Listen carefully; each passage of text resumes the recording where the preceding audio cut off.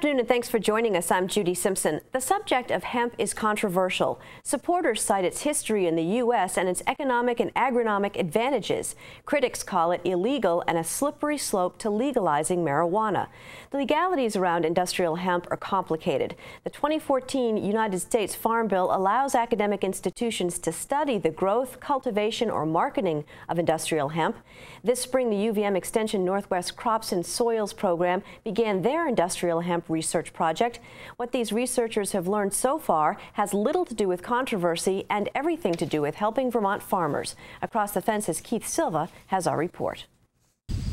At Borderview Research Farm in Alberg, there's testing taking place on sunflowers, corn, and hops.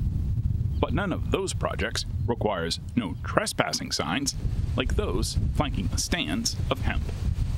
So our primary interest right now is in looking at the grain production and seed production, and then what can we do with the seed. Heather Darby is a University of Vermont Extension agronomist. She's the lead researcher for these hemp trials. Farmers in Vermont are always interested in finding crops that are going to be economically viable for them.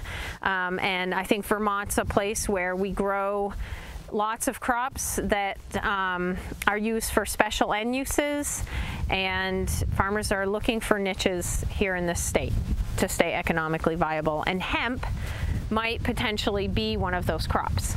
And really our goal here is to figure out, will it make sense? Does it make sense agronomically, economically, and environmentally to grow hemp in this state?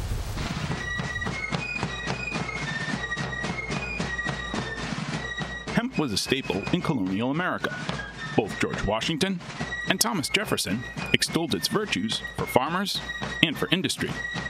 Classified in the cannabis genus, hemp contains less than 0.3% of THC, the psychoactive chemical found in marijuana. Hemp is a crop, cannabis sativa, that has multiple types in the same family. So it's like looking at a bulldog and a poodle and saying, yep, they're both dogs, so they're exactly the same. But a bulldog is very different than a poodle. And it's the same way when we talk about industrial hemp versus recreational marijuana. They are both cannabis sativa, but they're both very different crops. Because of its chemical connection to marijuana, hemp is classified as a Schedule I drug in the United States. That means it's illegal to grow hemp or to import viable seeds to the U.S. That ban was loosened somewhat when the 2014 Farm Bill was signed into law. Section 7606 allows academic institutions like UVM to legally develop research programs to evaluate industrial hemp. This spring, Darby and her team of researchers planted their first crop of industrial hemp. Darby has learned a lot about growing hemp in this first year of the project. One of the primary pieces that I learned was that it does seem a bit weak as a seedling. It wasn't overly vigorous. We tried to cultivate it to control weeds, and we lost a lot of hemp that way. So we were really worried about the crop. I didn't think for the life of me that it could outcompete the weeds. And then all of a sudden, you know, it got to be about a foot tall, and then and immediately had a growth spurt, like it was a teenager or something. And it just grew, you know, it seemed like 3 or 4 feet in a matter of a week and a half or 2 weeks, and immediately rose above the weeds, wasn't an issue anymore, became a much more vigorous, sort of hardy plant. For Darby, growing hemp has nothing to do with politics or the law.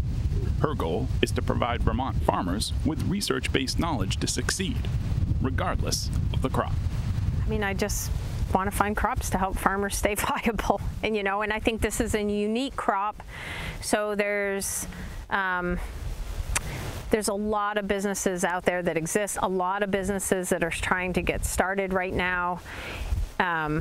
I think some of the barriers will diminish over time. Even over the 2 years we've been working on this, some of the barriers have lessened, diminished a bit.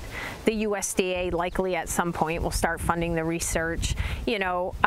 Hopefully, one of my goals is to have our own seed industry in Vermont so that we don't have to worry about importing seed, which is really probably the most important goal for us to reach before anything else. We know it can grow.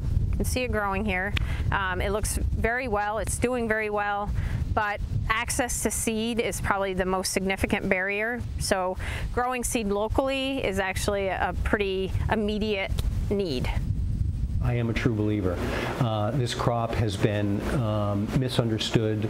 Nataka White is the co-owner of the Full Sun Company, a Middlebury-based business that sells non-GMO culinary oils made from locally grown sunflower and canola seeds.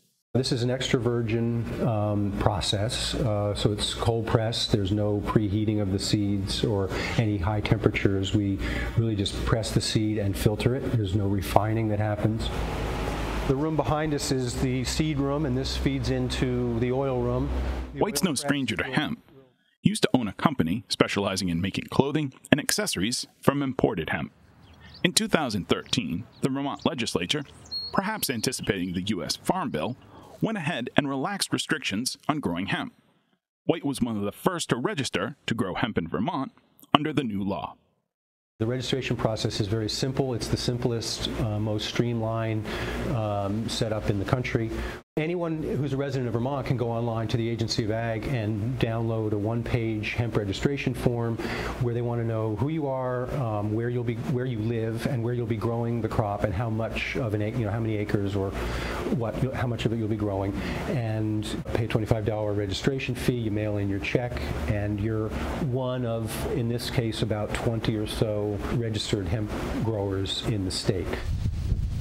According to the Vermont Agency of Agriculture, there are 26 registered hemp growers for 2016. That's slightly up from the 20 growers in 2015 and the 17 growers in the years 2013 and 14 combined. On its website, the Vermont Agency of Agriculture states, hemp growers are advised they may face challenges at the federal level. So here's the catch-22. Vermonters who register can grow hemp, but it remains illegal in the U.S. to purchase viable hemp seed. I've been at this for so long, and finally, had the opportunity legally to be able to grow hemp, and so I stayed with it and found a source online that was it was a snacking seed.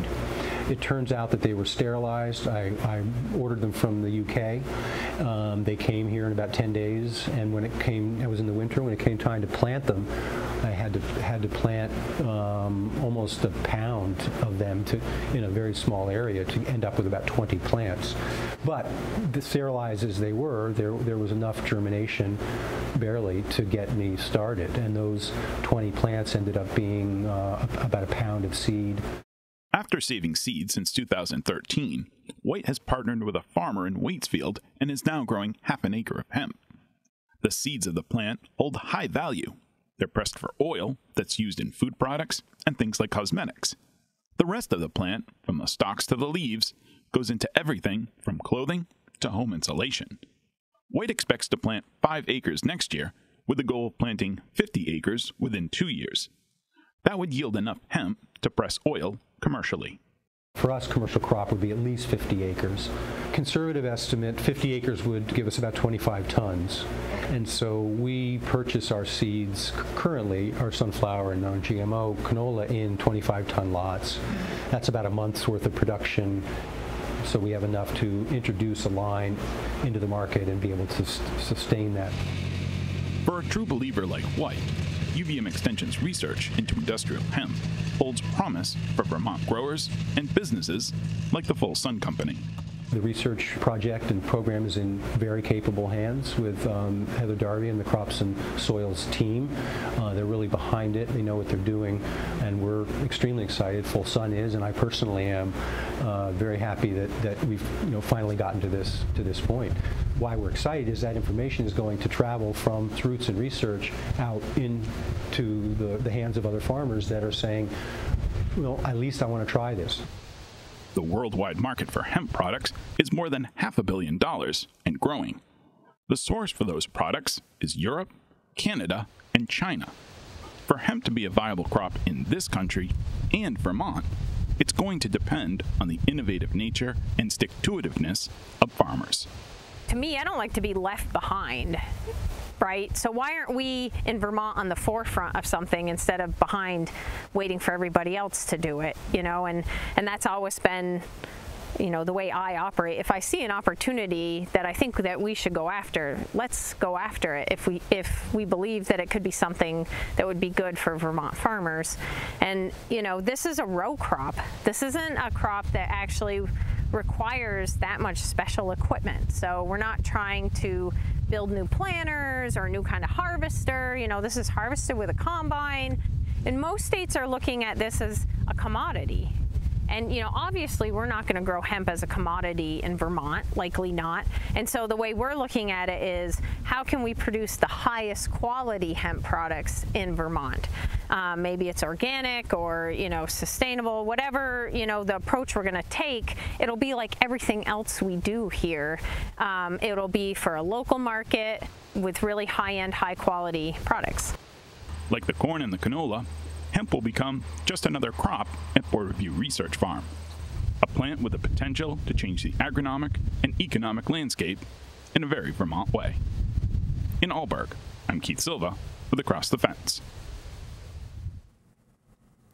Well, Heather Darby joins me now in the studio along with Abba Gupta, who is a member of the Northwest Crops and Soils team. Thanks so much for being with us today. Abba, how is this project funded? So this project is funded through a few different ways.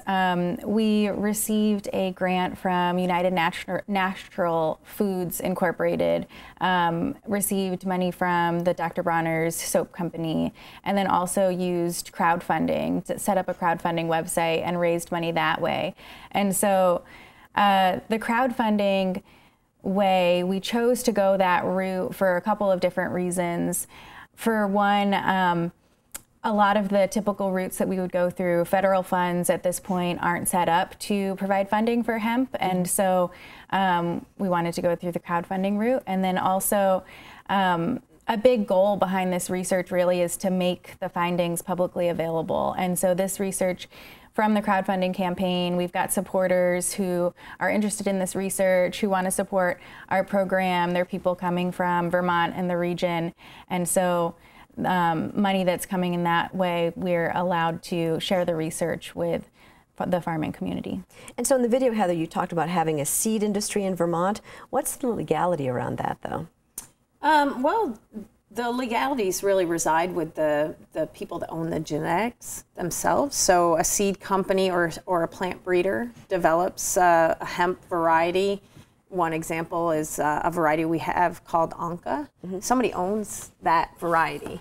And so the legality around us growing it is first building a relationship with the seed company and the seed breeder that owns the variety, getting the legal documents to import the seed into the United States, working with the seed breeder, seed owner to essentially license the variety, pay them royalties for the pounds of seed that we grow, and then grow the seed.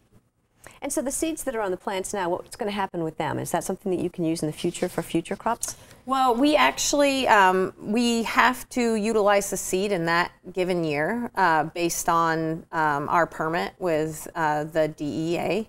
And so our goal is to take measurements on the seed, and then we'll likely process the seed for oil and meal, and do some analysis of the seed to look at overall quality, and then we'll be done with it. Have you had a lot of interest in this project?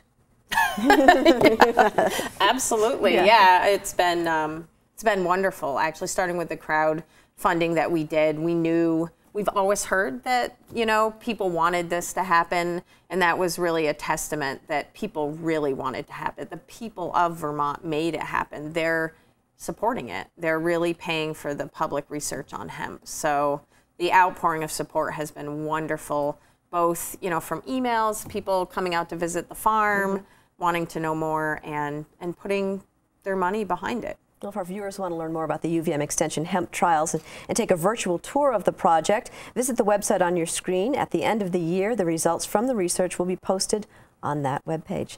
Thanks for joining us today. Thanks, Judy. That's our program for today. I'm Judy Simpson. We'll see you again next time on Across the Fence.